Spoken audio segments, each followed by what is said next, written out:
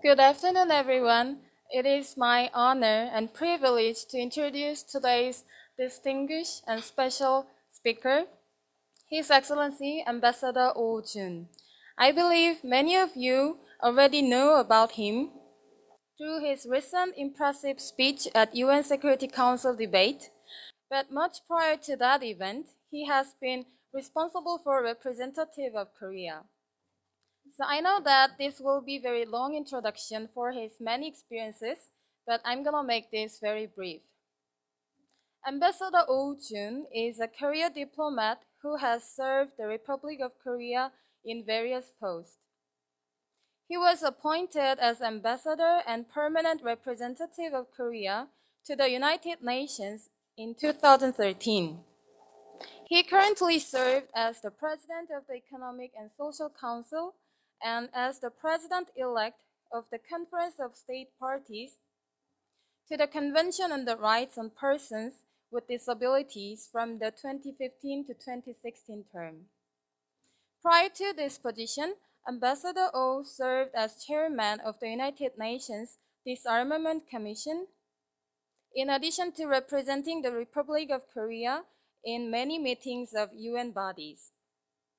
During the Korean presidency of the 56th session of the UN General Assembly from 2001 to 2002, he worked in the President's office as Deputy Chef de Cabinet. Academically, he received a master's degree in International Policy Studies from Stanford University, a diploma in International and Comparative Politics from the London School of Economics and Political Science, and a bachelor's in French literature from Seoul National University. He was a visiting scholar at the Hoover Institution at Stanford University, and a member of the Korea Agenda Council of the World Economic Forum. So now, without further ado, please welcoming him with a big applause.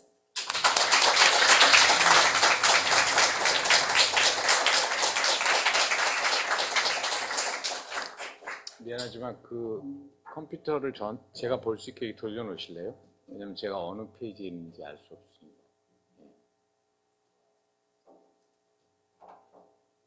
여기다 갖다 놓으세요. 파워가 없어요? 그럼 돌려만 놓으세요.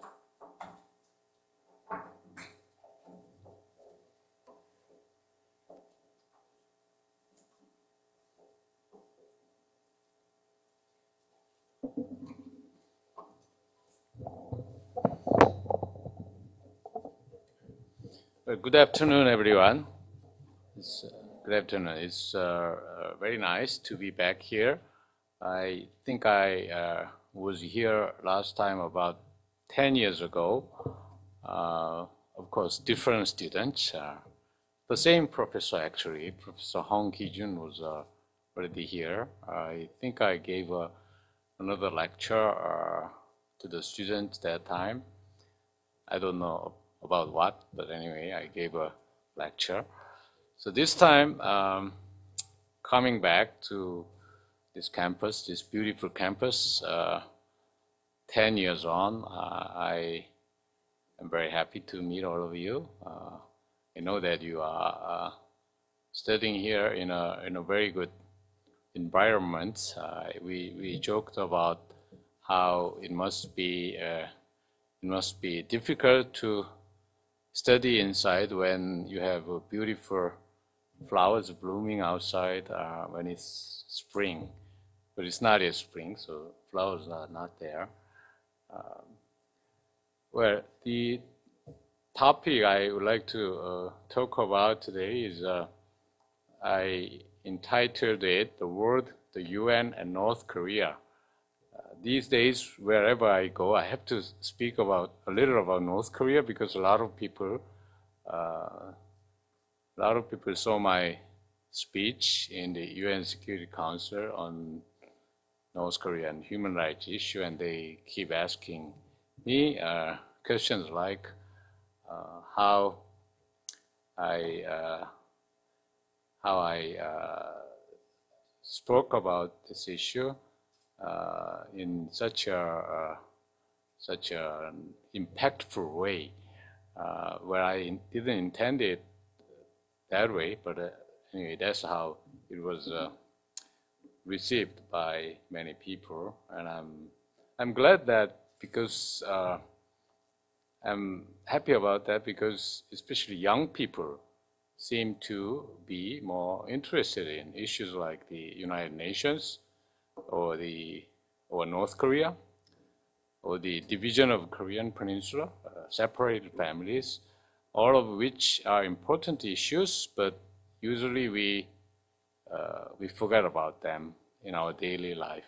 So I'm glad that if I was able to remind the younger generation of the importance of those issues. Let me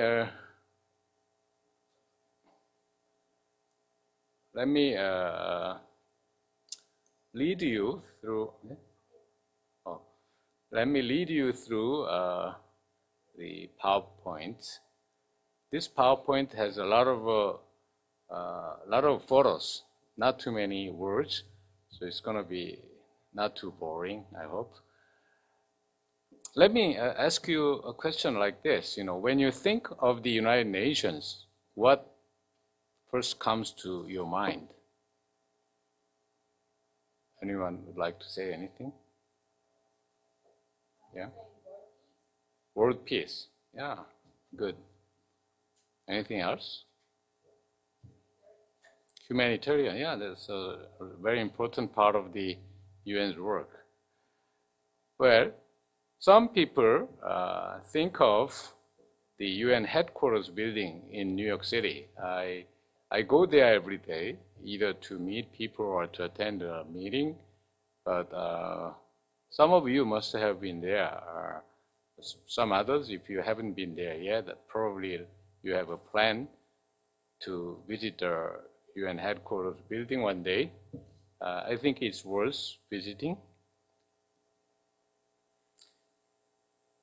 We are all proud of UN Secretary General, Mr. Ban Ki-moon, who has been in service there for 8 years, and he has the remainder of his term until the end of next year. And I think he's doing a great job.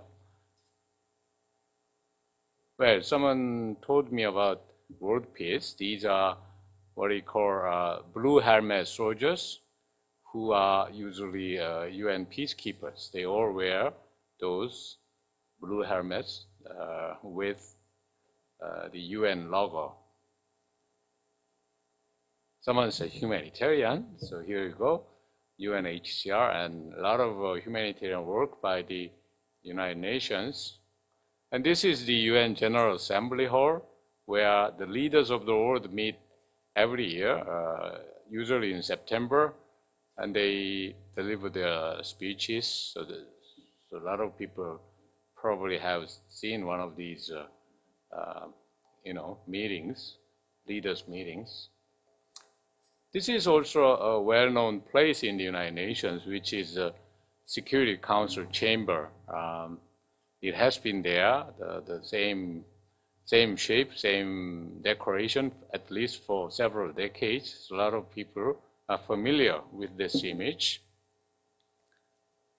This is me speaking at the UN Security Council meeting last December on North Korean human rights. So we have seen all these different aspects of the United Nations, all of which are, in my opinion, relevant, because the UN is doing a lot of, UN is dealing with a lot of issues in the world. Actually, to put it simply, I think the UN is dealing with all the problems in the world. That's what the United Nations is supposed to do. Then what kind of problems do we have in the world? We have a lot of problems, but from the perspective of the United Nations, there are basically three important categories of problems. What are they? First, we fight instead of living in peace. Why do we fight? Well, humanity, human beings have been fighting with each other for a long time in our history. We all need to eat. We are all animals and we all need to eat. So in the long past, humans fought for food.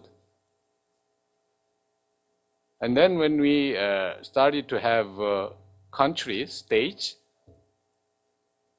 humanity started to fight for wealth, for land.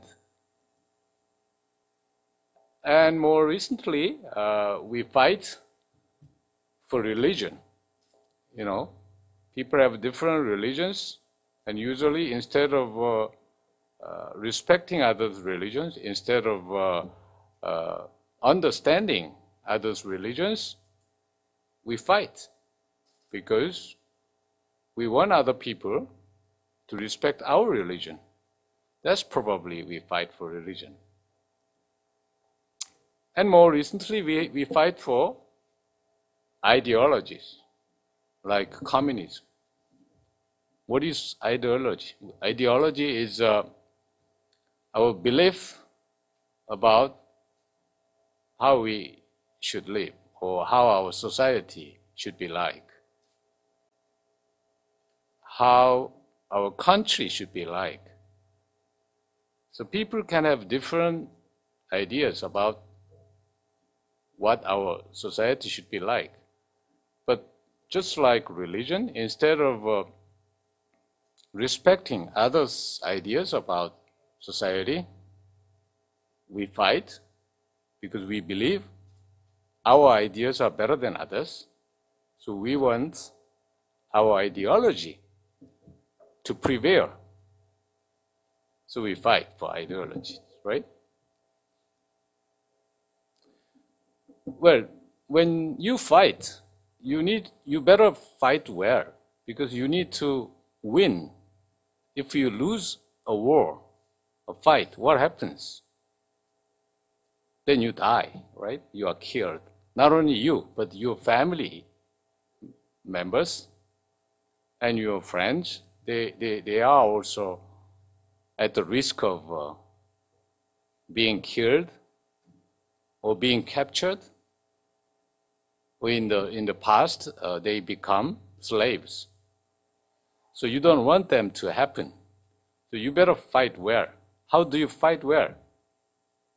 You should have good weapons so that you can overpower your enemy.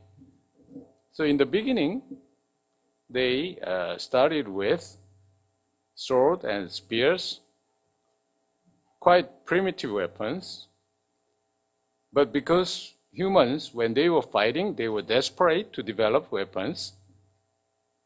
So they developed new weapons like guns or cannons.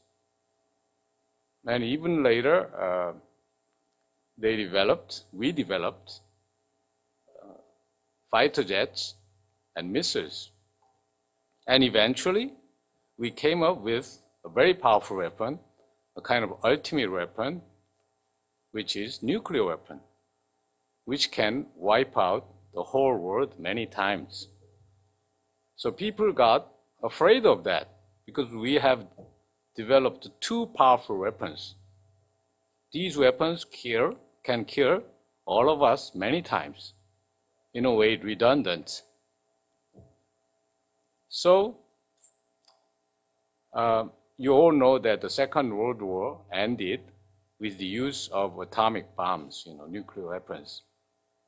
Two bombs, actually, in Japan by the United States.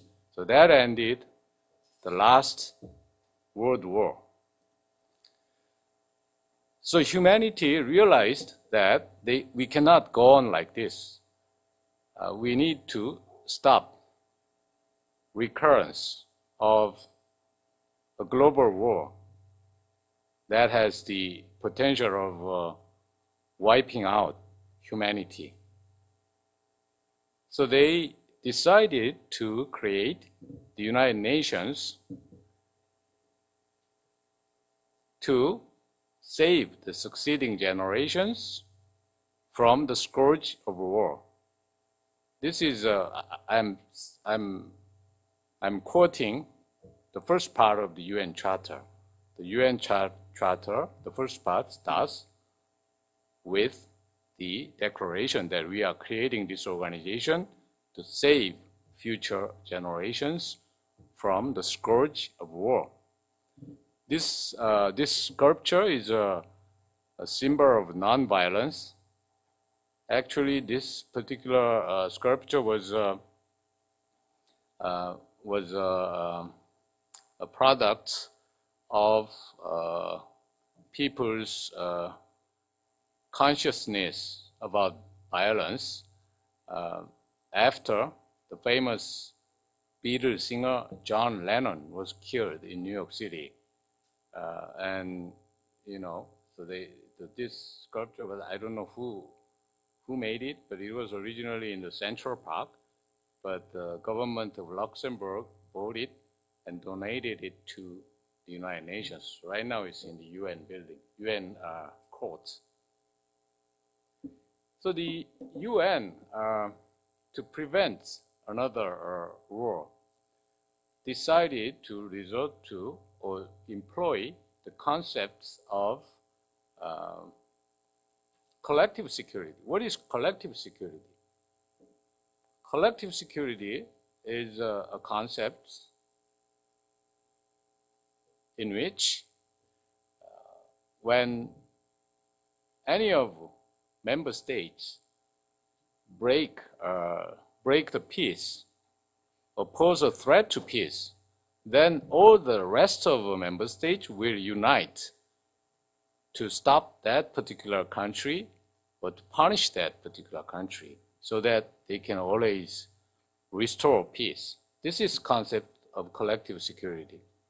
So the UN employed the concept of collective security and they pursued disarmament. What is disarmament? Do we fight because we have weapons, or do we have weapons because we want to fight? What do you think? If we are fighting because we have weapons, then if we get rid of weapons, then we will stop fighting, right? But if we have weapons because we want to fight, then if we don't have weapons, we will fight with whatever is available, right? Well, the truth probably is close to the latter. But at least if you have less number of lethal weapons, then the chances will probably be that even if you want to still fight, you cannot kill others as effectively as when you have more lethal, powerful weapons, right? So if we can reduce the number of lethal, powerful weapons, usually weapons of mass destruction, if we cannot totally get rid of them, if we can reduce the number of these weapons, even if we still go for war, we will probably have less casualties and less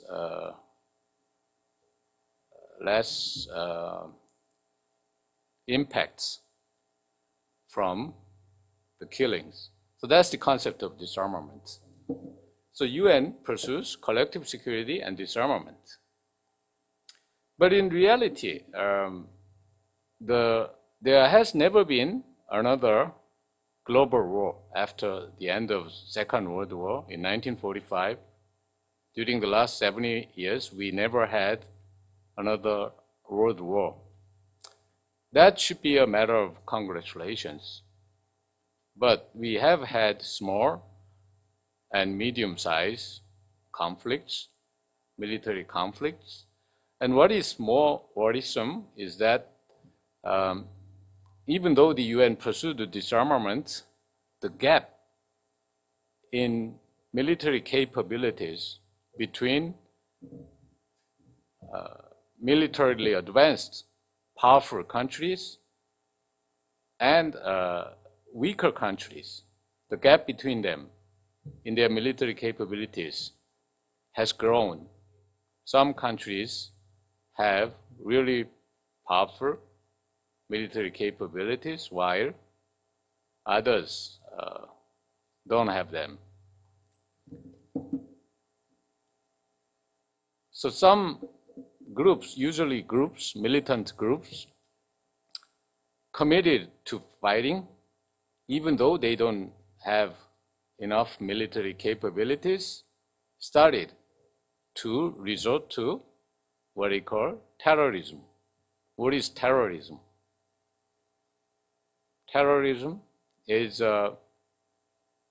indiscriminate killing of people by using, for example, bombs. Sometimes it's in the form of suicide bombs, because you want to give others big damage, even though you don't have military capability to overpower the other. So that's what is called terrorism. And 9/11 was the most famous and typical case of new forms of terrorism. So these days, threats from terrorism or violent extremism or even genocide, threats from these things are more serious than a threat from traditional warfare. Even though we still have traditional warfare, a lot of problems that break peace in the world today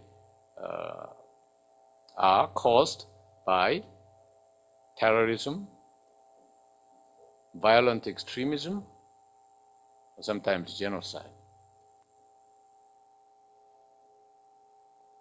The second category of problems we have in the world is poverty, because many of us are poor and underdeveloped. In fact, 1/3 of the world population, that means more than 2 billion people, live with under $2 a day. $2 a day means $60 a month. I don't know how much allowance you have, but probably 1/3 of the population in the world live with less money than you use for your monthly allowance. Probably your monthly allowance is larger than $60, right?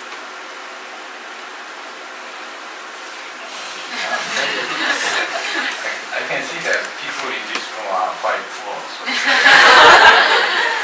$60 a million is Anyway, that's what is happening. In the long past, when humanity, when we lived as hunters and gatherers, basically we ate whatever we could get. So there were not particularly rich people or poor people. When you are eating what you hunt and what you gather, how can you be rich? You just eat from hand to mouth, and nobody was particularly rich or poor. But when humanity settled down, started farming, they were able to store food and resources. Then who's going to have these stored food and resources became a big issue, very important issue. First, like kings or aristocrats, they had the absolute power in distributing food and resources. So they can have whatever they like to have, and they had the authority to distribute wealth among their people. But when the economic concepts of market, free market, came into being, the distribution of wealth became through fairer competition. You know, people started to work and people started to trade what they have with others. So the concept of currency, money came in. So it started to matter how much money you have, because money can buy you food and resources, and usually in a more fairer way, because this is fair competition and free market. But the gap between the winners and losers of competition became more serious, and eventually the question of inequality came up, because some people got very rich while others were poor. So some people started to believe that if states control distribution of wealth for themselves, then we might have a fairer society, because states can control all the distribution of wealth. But that concept is called communism. But as we know, communism failed. Communism basically failed, largely failed. But some concepts of communism were reflected in what is called social democracy, or modified capitalism, in the form of state government's role in redistribution of wealth or social welfare. Most countries, most democratic countries in the world today, have a certain degree of redistribution of wealth, usually through taxation, and also social welfare, usually through government spending, including our own country. But despite these efforts, the gap between states and also inner states, the gap between the rich and poor, widened. Today, 1% of the world population owns almost half of the whole wealth in the world. So 1% owns half of the whole wealth, and the other 99% also own the other half.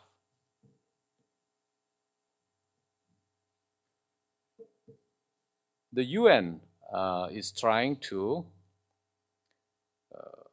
help reduce the gap between the rich and poor by promoting development, which is often called development cooperation. So development is the second pillar of the United Nations. What is the first pillar? I already talked about it. First pillar is peace and security. So the second pillar is development. So the UN is based on the understanding that without people in the world, prospering together, without people in the world enjoying welfare together, peace and security cannot be guaranteed, because people start to starve, people suffer from poverty, then you necessarily end up with instability. Instability leads to conflicts. So the UN came into being with the belief, like I said, with the belief that we should save the succeeding generations from the scourge of war. But to save them from the scourge of war, just using military force and using diplomacy to stop conflict is not enough. Because if people are poor, if people cannot enjoy prosperity together, you have this siege of conflict everywhere. So that's why the UN considers development cooperation very important. That's a lot of activities the UN is doing in terms of promoting development in developing countries. And this is what is called Millennium Development Goals. In year 2000, the UN member states agreed on 8 goals to be pursued through 2015, this year. So this year is the last year of Millennium Development Goals. So we need new goals. So in the United Nations, we are now negotiating new goals to be applied from 2016 through 2030. So next 15 years, for the next 15 years, we are now working on new goals. But these are old goals, Millennium Development Goals. The new goals are usually called Sustainable Development Goals. Why are they called Sustainable Development Goals? Because the developments, all-out competition for development among states is not sustainable. Why is it not sustainable? Because we only have one Earth, the planet Earth. If we contaminate this planet, then we don't have anywhere else to go. And we are already spoiling this planet a lot. So you cannot just keep developing countries without consideration of the environment and climate change. Climate is changing because we have contaminated our environment. This is climate change. So the term sustainable development indicates that any development efforts today need to take into account environmental concern and our efforts to keep the planet sustainable. So that's why it is called Sustainable Development Goals, and we are working on them. The third category of problems in this world have to do with human dignity. People cannot live only by eating. We are not animals, so we need something more than eating. So we need the human rights and human dignity.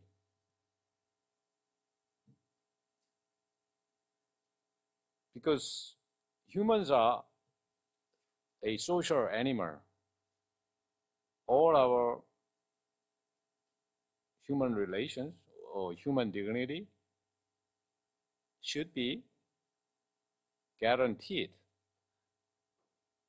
by our relationship.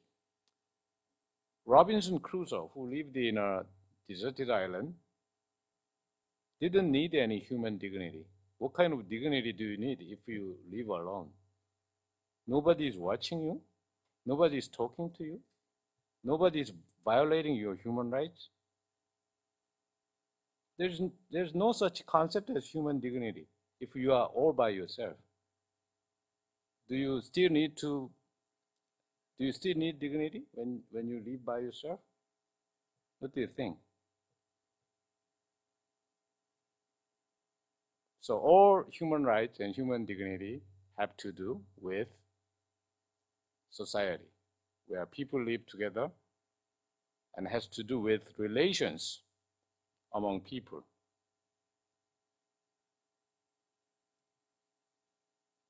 States are the most powerful institutions humans have ever created.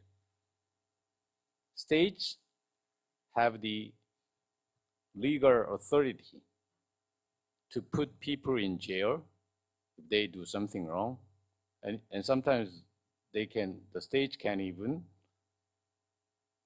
put them to death, what is called capital punishment. Other than states, no other institution or no one else can do such thing legally. If you have your children, if your children don't behave, can you put him or her in jail or in your room, lock him up? You cannot. Your child will call police.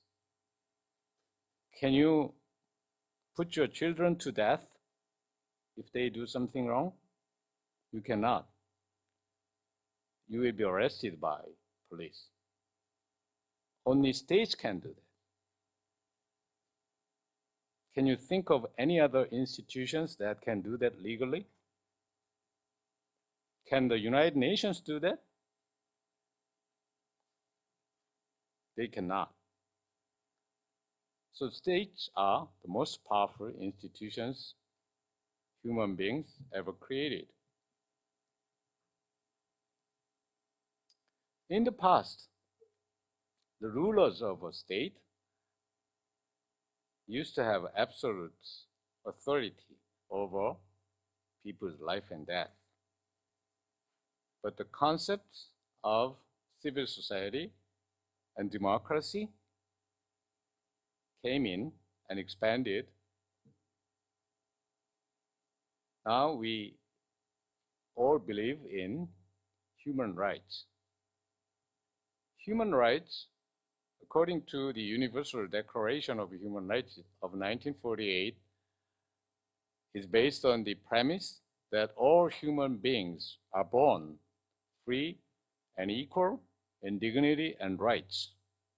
This is, these days, I think everyone just take it as it is, take it as granted. But when the concept first came out, it's a quite revolutionary concept, because until then, not everyone was equal. You know, if you are born into upper class, higher class, if you are born into a royal family, you are different from others who are born to lower class or born as a slave. So how can people be equal just by birth? That was quite revolutionary. But now, everyone, a lot of people, if not everyone, believe in this concept, right? So this is human rights. And this is the scene from the Human Rights Council in Geneva, UN Human Rights Council. And the United Nations, not only Human Rights Council, but General Assembly, and sometimes even the Security Council are making efforts to protect and promote human rights. In the world, the efforts to promote human rights made some progress, because right now we have about 120 democracies in the world, which is a threefold increase from 40 countries 40 years ago. So we now have about 60% of all states in the world that are democratic. But still, human rights violations are taking place all over the world. They take place at home, in work, in schools, but most importantly, human rights violations are committed by states. For the reason I already told you, because states are the most powerful institution humans ever created. So states can use force legally. And states are originally supposed to protect their citizens. But states sometimes imprison people, torture people, and sometimes execute people without due procedure. That's what is called human rights violations, and very serious. So all the serious human rights violations are committed by states, governments. This is a scene from genocide, which was committed by Germany, Nazi Germany, during the Second World War. 6 million Jews were imprisoned and killed just because they are Jews. No other reason. Genocide can take place anywhere, not only the Holocaust. Holocaust is the Jewish genocide during the Second World War. Not only Holocaust, but even as recently as 20, 30 years ago, in Cambodia, in Rwanda, millions of people died. Millions of unarmed, innocent citizens were killed for different reasons. So today we have an institution that is devoted to dealing with human rights violations by states. This is called the International Criminal Court. And they basically deal with 4 categories of crimes. The crime of genocide, crimes against humanity, war crimes, and the crime of aggression.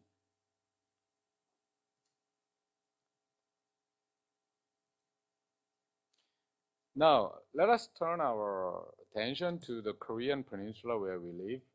And basically, I think on the Korean Peninsula, we have the same problems as in the world, but probably in a smaller setting. Same problems meaning, I told you, in the world, there are 3 categories of problems. What was the first one? We fight. What is the second one? Poverty. A lot of people are poor and undeveloped. What is the third one? Human rights and dignity. We basically have these problems on the Korean Peninsula. On the Korean Peninsula, Koreans, our ancestors, have lived here for thousands of years as one nation. We were divided in the past only once during the 3 Kingdom era, from 1 century before Christ and probably until 7th century, so 800 years. There were 3 kingdoms on the peninsula, Shilla, Baekje, Goguryeo. But 3 kingdoms were unified by Shilla. Other than that time, we already had 1 nation. But we were divided into 2 70 years ago in the aftermath of the end of Second World War and Korea's independence from Japanese colonial rule. As we know, North Korea became a communist country, and in South Korea we have a free democratic country. We fought a fratricidal war from 1950 to 53. And North Korea, even after the war, continued to pose a threat to South Korea. But more recently, let's say for the last 20 years, North Korea started to pose a threat not only to South Korea, but to the whole world. How? Because they developed nuclear weapons and long-range missiles. In the world, we have the system called NPT, Non-Proliferation Treaty, according to which only 5 countries in the world can have nuclear weapons legitimately. All others are not supposed to have nuclear weapons. But North Korea was in the NPT, but they declared that they are coming out of the NPT, and they started to develop nuclear weapons, and they conducted 3 rounds of nuclear bomb tests. So this is a big challenge and threat to the whole world, not only to South Korea. So the UN Security Council, the gentlemen talking to each other there are Chinese and French ambassadors, and the UN Security Council has responded to North Korea's provocations by adopting resolutions and imposing sanctions on North Korea every time. In economic terms, the gap between South Korea and North Korea is huge.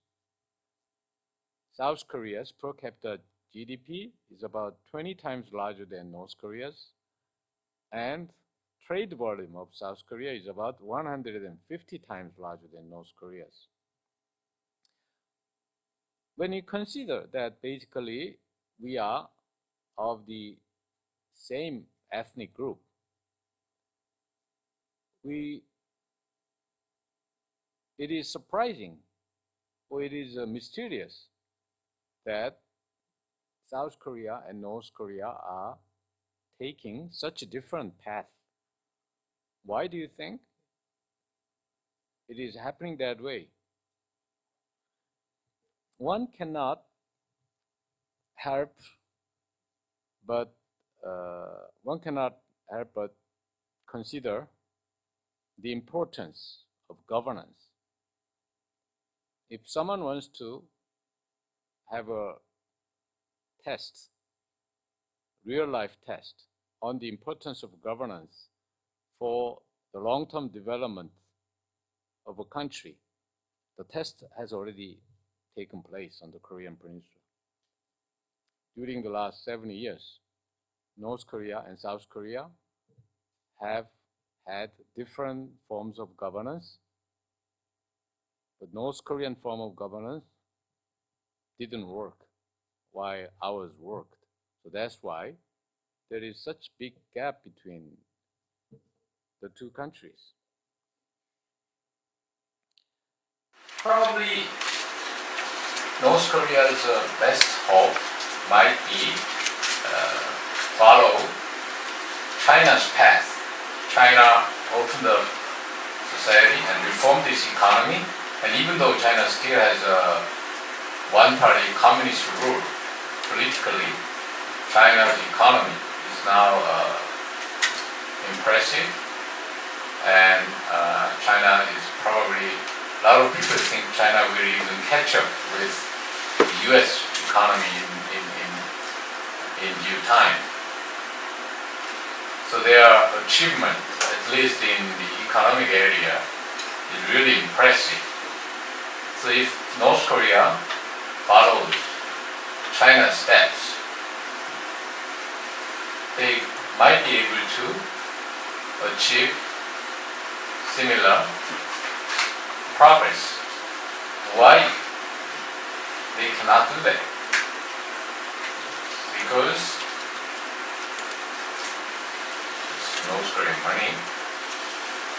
Because if they open up and reform their country, a lot of people in North Korea will probably realize that what they are trying to pursue is to become like China or South Korea, which is very damaging to the sustainability of the North Korean regime.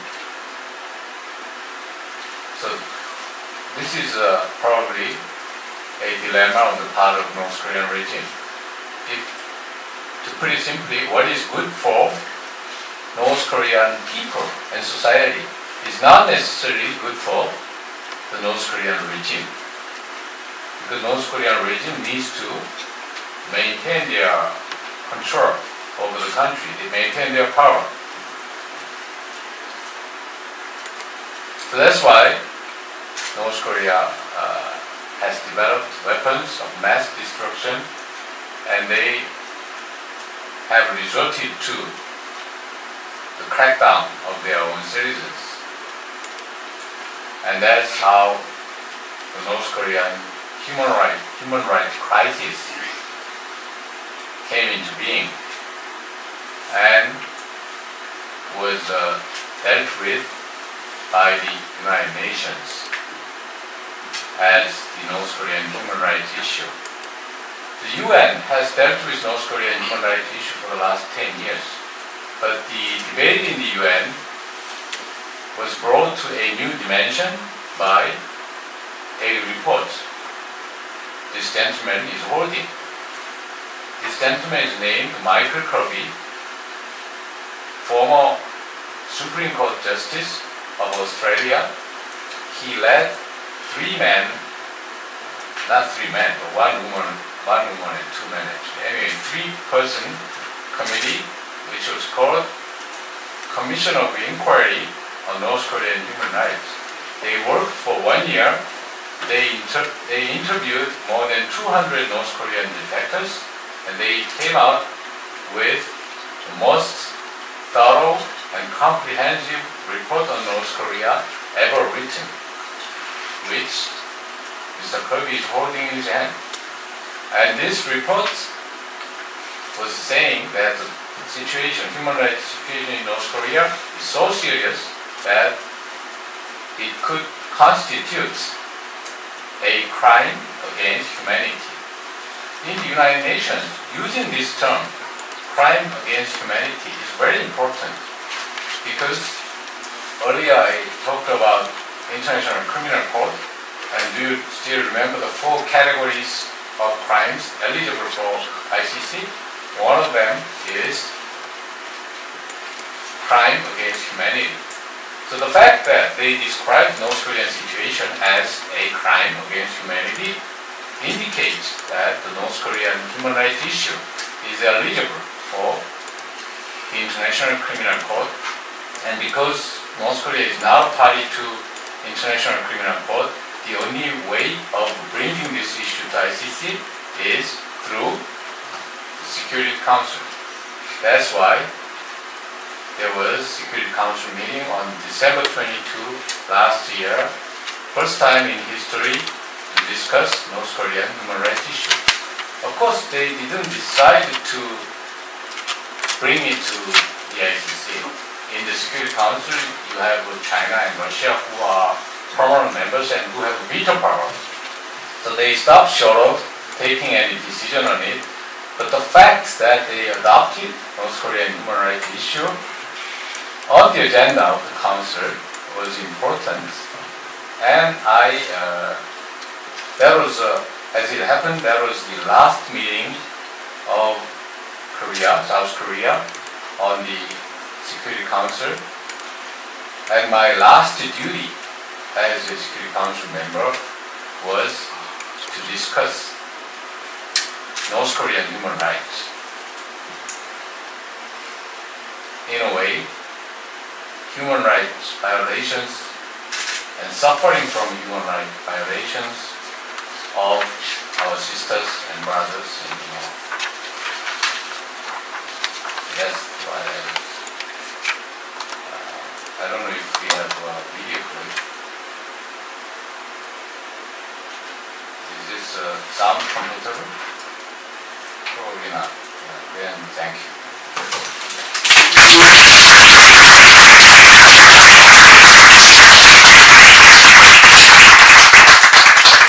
If you have any questions or comments, I think I have 30 minutes to go, so please feel free to speak.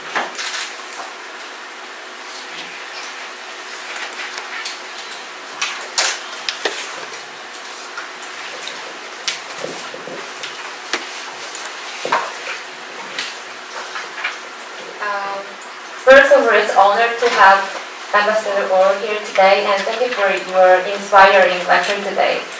Actually, I had a chance to work in NGO named Korea Society for Rehabilitation of Persons with Disabilities. Actually, it was last winter, so honestly, I started to have interest in that issue very recently.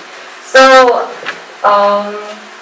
I read some articles which say that North Korea will ratify the UN CRPD by 2016. So it was quite surprising to me because that issue about persons with disabilities is quite isolated even in Korea. So I wonder, how do you think, do you think that ratification of UN CRPD can make any impact to North Korea society or any human rights issues of North Korea? Thank you. Good question, and I'm glad to have that question, not least because right now I'm serving as a president of State Parties Conference for CRPD. CRPD, if you are wondering what it is, CRPD is Convention on the Rights of Persons with Disabilities, and well, the organization you used to work with, RI, Rehabilitation International, is one of the important NGOs in the area of the disability community. And currently there are about 153 or 4, I'm not sure, 3 or 4 state parties to CRPD. This is quite impressive number considering that CRPD only came into being in 2008. So CRPD is the youngest human rights convention in the world. There are 7 human rights conventions. I don't know if any of you can remember any of them. For example, women. Discrimination against women, to prevent discrimination against women, children's rights, and prevention of torture. All these are one of the 7 human rights conventions in the world. And the last one, the 7th one, is CRPD, disability. Because this convention is relatively young. 7 years in the history of UN is young. It is impressive that we already have 154 state parties, because the UN, the number of UN member states, how many are there?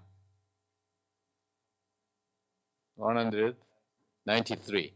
So out of 193, 154 is quite a lot, isn't it? So it's a good convention. A lot of countries, not particularly devoted to human rights issues, are still subscribing to this convention. So I think it would be encouraging if we can have the DPRK, North Korea, to ratify CRPD. It will probably help North Korea's image as human rights violator. It will help a little in their efforts to improve that image. it's not gonna totally change their image as a human rights violator as long as they have a political prison camp, as long as they have public executions, as long as they have imprisonment of people without due procedure. All these things need to be addressed. But at the least, by ratifying the CRPD, they might be able to improve their image a little. So that would be welcome if they really go for that.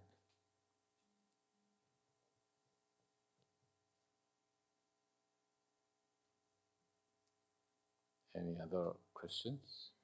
Yeah.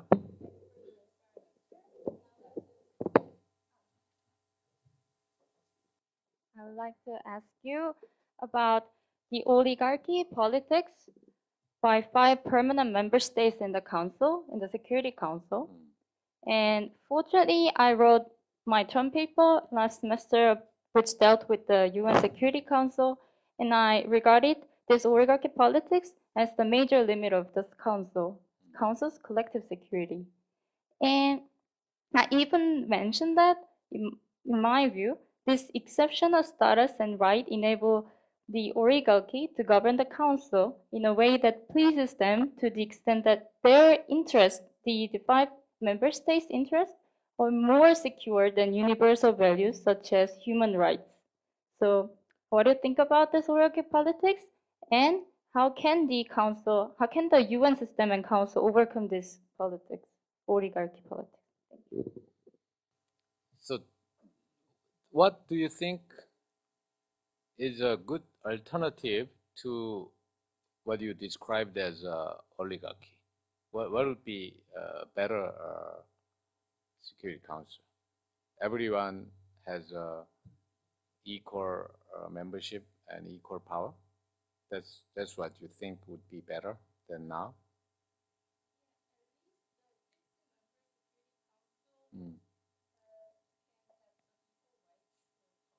Yeah. This is a very important question, actually. I think if someone asked me, what is the most important, number one important question in the UN today, I would probably say that the question you asked would be the most important question. Because this is not just about composition of Security Council. This is about what you think of the future of the United Nations, what do you think of the rationale for the existence of the United Nations. To consider this, we need to go back to 1945, when they created the United Nations. Before they created the United Nations, before the Second World War, there was another body similar to the United Nations, which was called the League of Nations.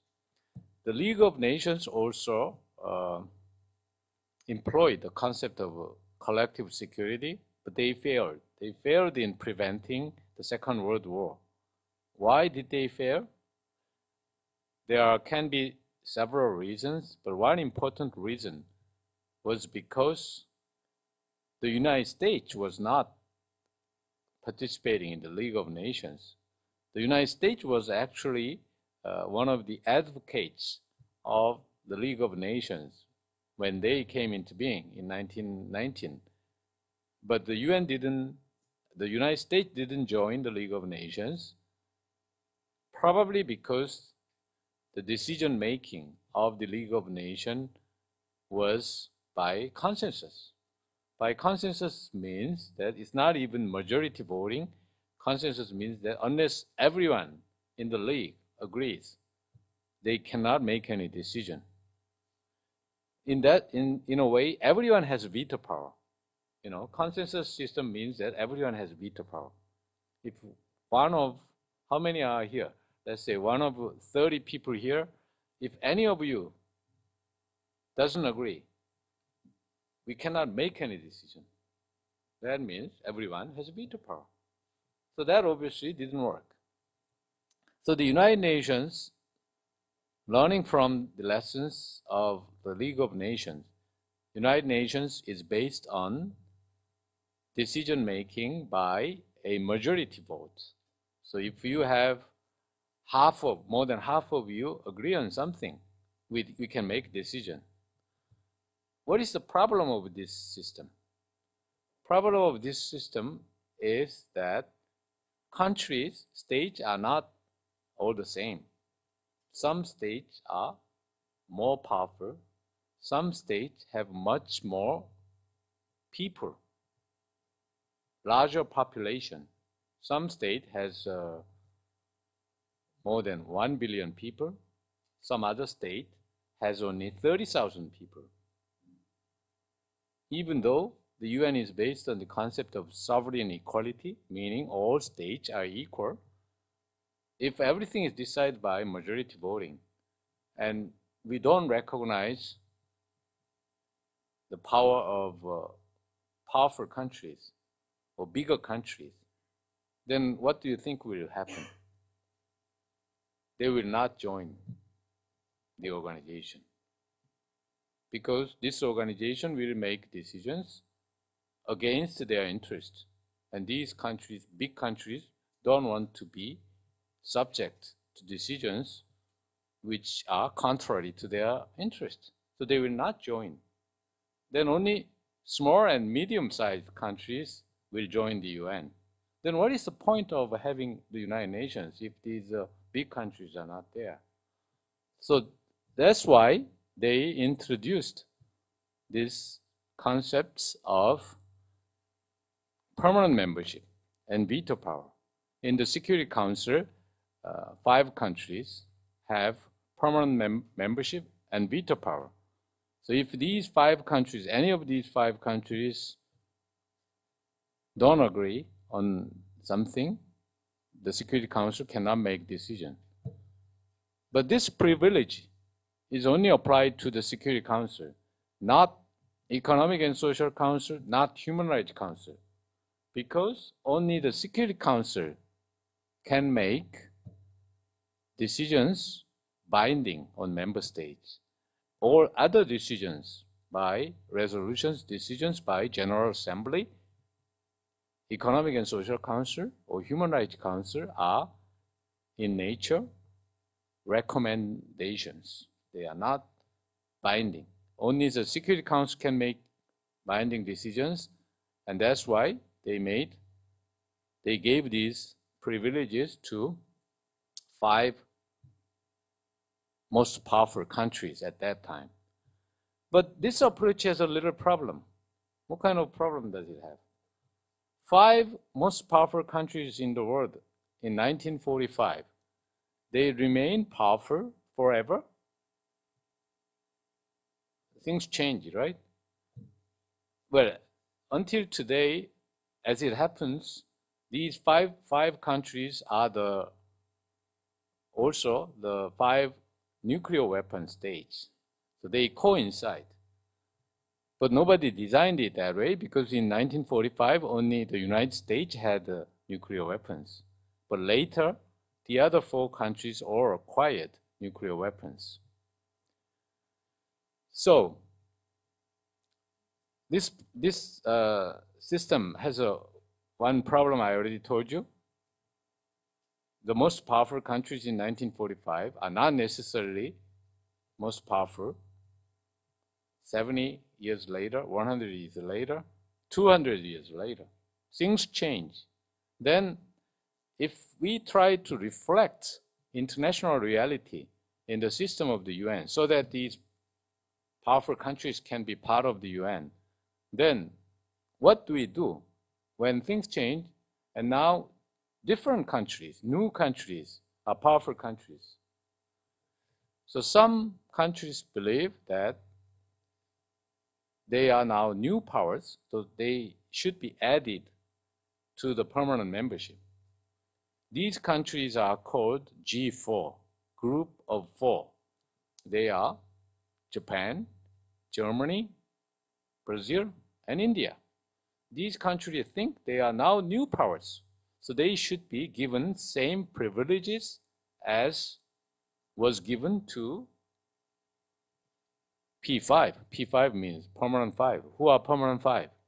The United States, United Kingdom, France, China, and Russia. But country like Korea, we are opposed to this idea of G4 because if things change and if you keep adding new powers to permanent membership, then you cannot do anything about the existing powers. So for example, if the current P5 who have privileges, if any of them is no longer powerful, but can we take the privileges from the country? We cannot, because you cannot change UN Charter without agreement of all these 5 countries. So these 5 countries, even though they are no longer as powerful as in 1945, they will not agree to amending the charter according to which their privileges will be taken away. So the way I see it, when they did it in 1945, they overdid it. Overdid it meaning you should reflect realities in the system. That makes sense. If you don't reflect realities, the powers will not participate in the UN. So you should recognize their influence and you need to give them certain privileges. But they overdid it.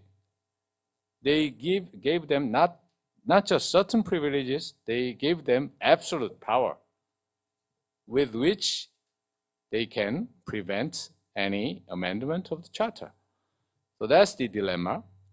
And the group of countries, including South Korea, we believe that adding new permanent members is not a good idea. Just look at the existing P5, unless they agree, we cannot do anything about the amendment of the charter.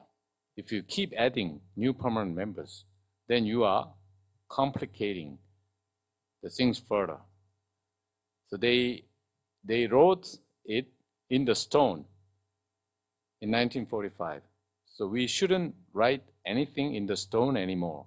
Because if you write something in the stone, you cannot change it. You need to break the stone, which is not desirable.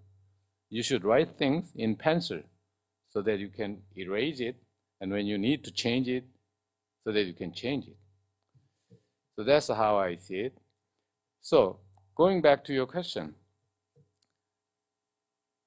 5 countries having privileges, what you described as oligarchy, might not be fair, but the way I see it, it is necessary because you need to reflect international realities in the system, in the institution.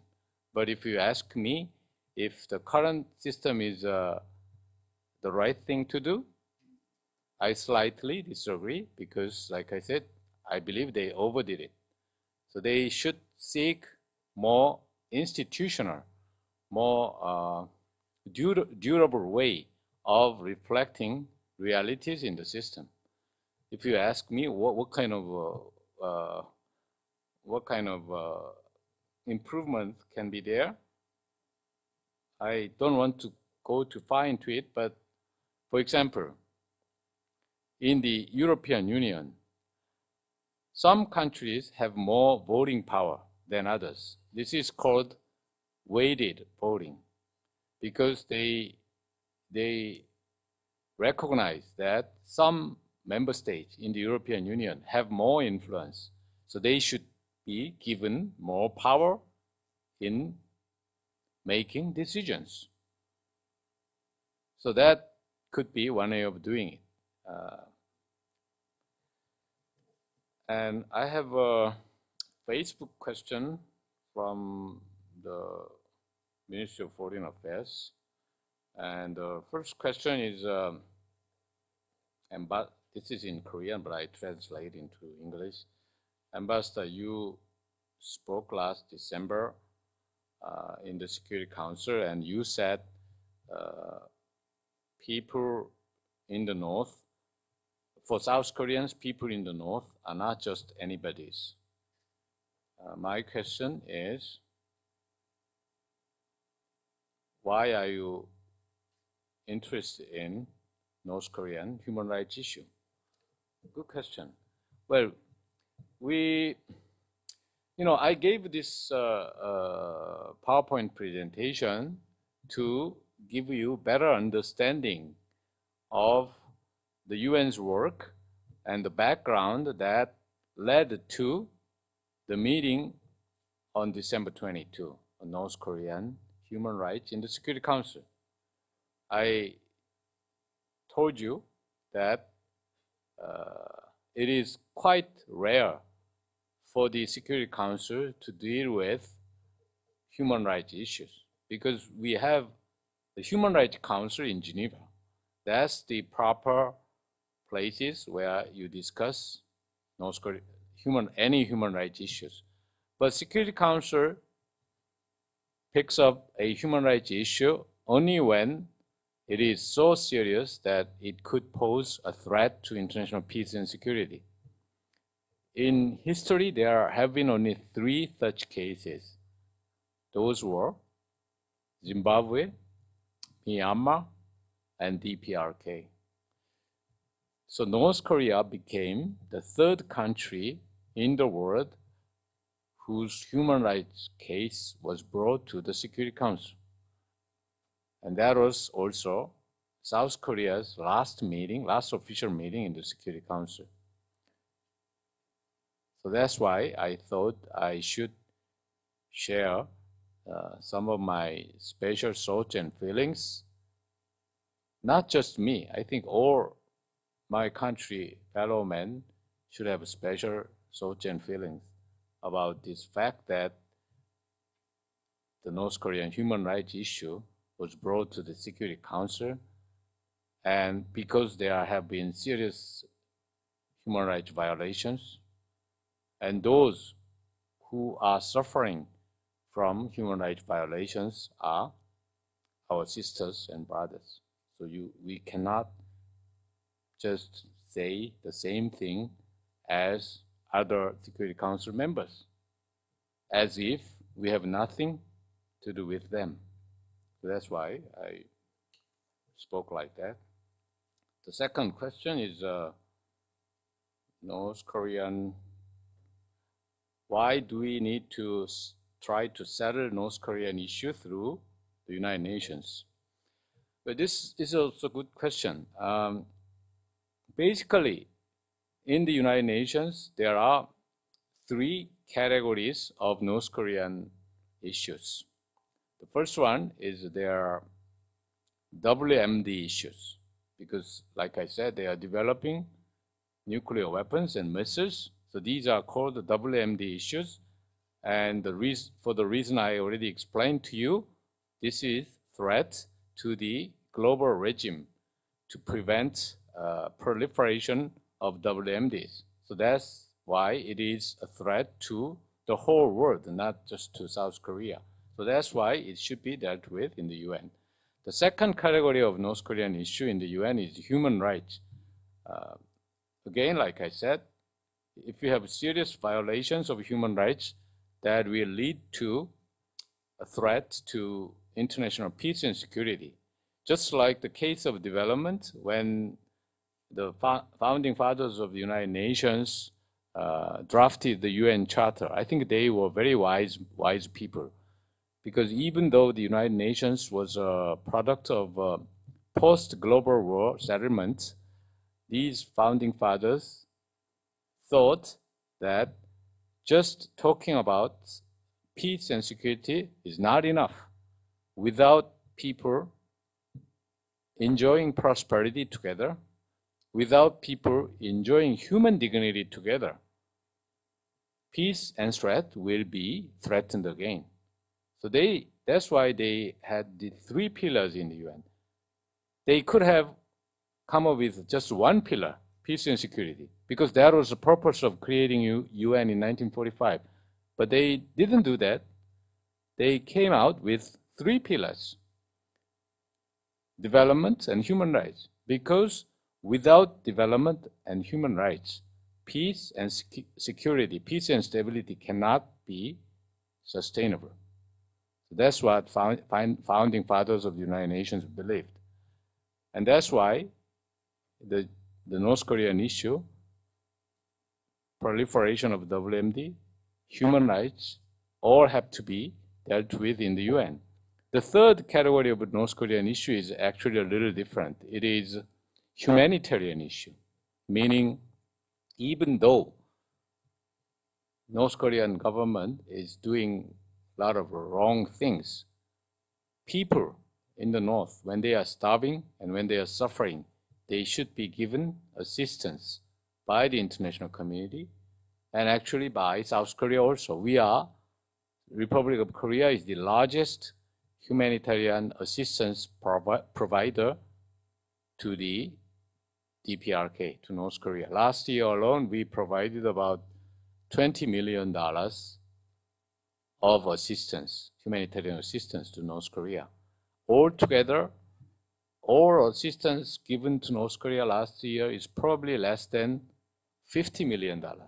And $20 million was given by South Korea. That means at least 40% of all humanitarian assistance to North Korea came from South Korea. So even though North Korean government is doing a lot of wrong things, people in North Korea should be assisted because they are suffering, because they are starving. I think after answering Facebook questions, I'm almost done. Unless you have one final question, you definitely have to ask. Okay.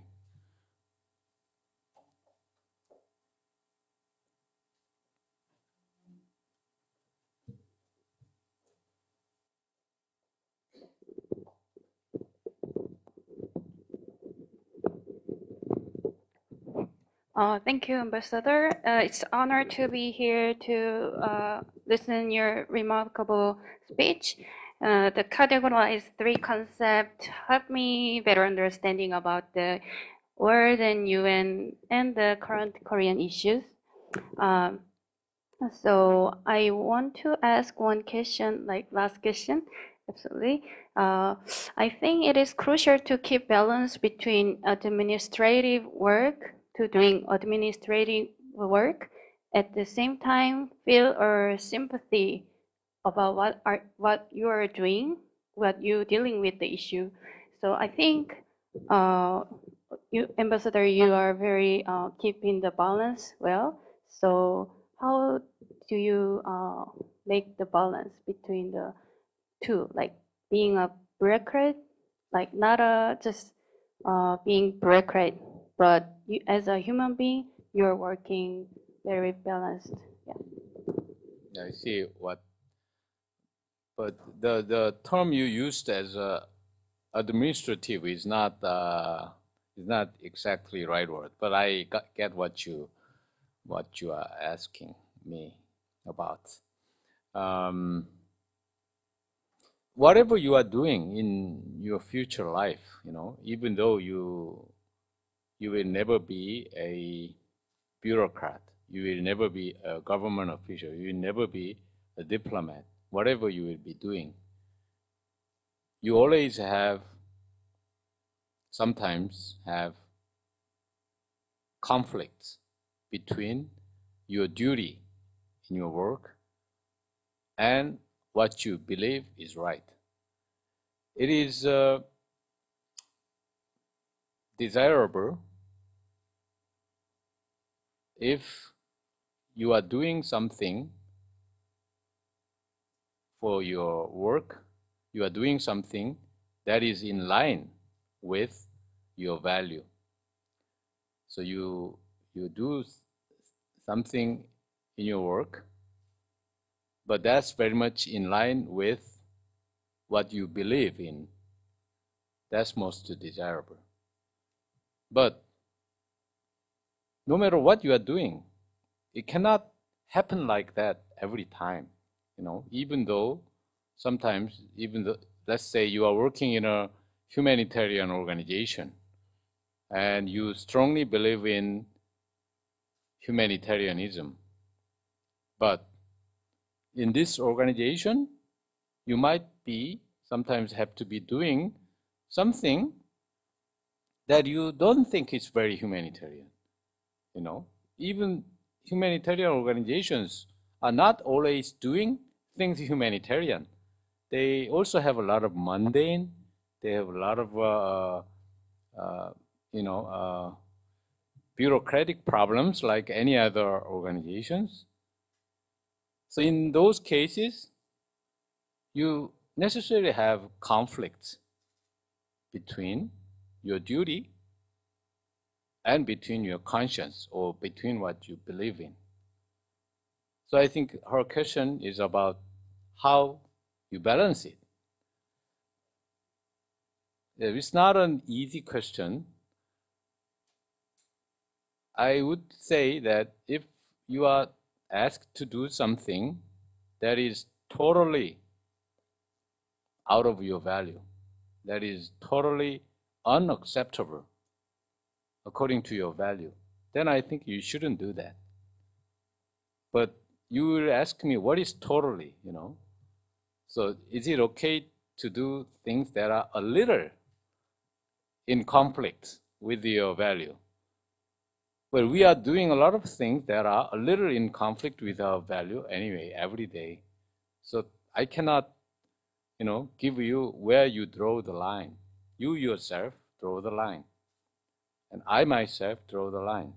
So I said, when I spoke in the Security Council meeting on North Korea, I felt that I cannot repeat what other member states of the Security Council have already said, because North Korea is special to us.